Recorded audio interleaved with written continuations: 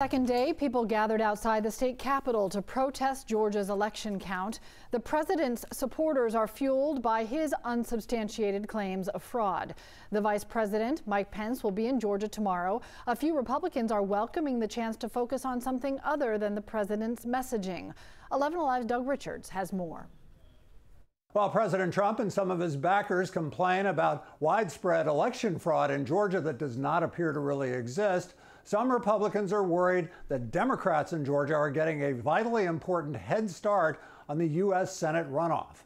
Though President Trump has mostly stayed uncharacteristically offstage, he has kept up his messages online about Georgia's election recount. In an email to supporters, he called it the fake recount going on in Georgia.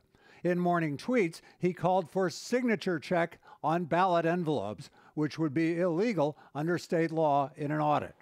And Trump backer, former Georgia Congressman Newt Gingrich, talked up fraud fantasies on Fox News.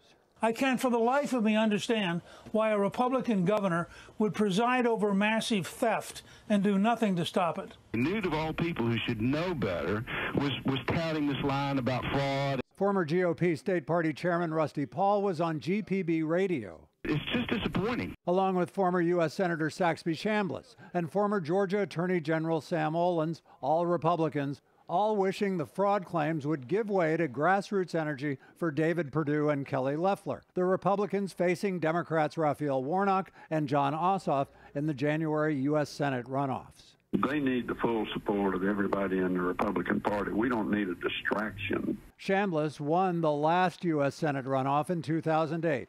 Olens says Republicans should take note of the absence of evidence behind Trump's claims. They have no evidence of such fraud.